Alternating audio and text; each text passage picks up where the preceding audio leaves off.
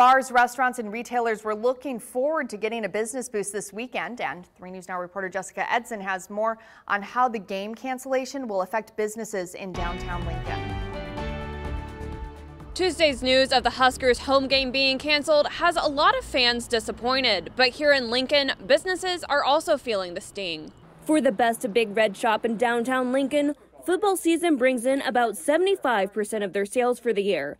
But the first home game, that's almost like a holiday for the shop. On a normal game day on this side, I mean, there's times where I can't even get through. I've had to run around outside to go to the front door. I've had to run through the other side. I mean, it's wall-to-wall people. With the coronavirus already slowing down sales this year, hearing that Saturday's game would be canceled was definitely a disappointment. I wasn't shocked because I kind of knew that it was probably going to happen, but when they do that final announcement, you're just kind of like, oh, we were almost there. For other businesses that aren't quite so Husker-focused, the news still brought some unease.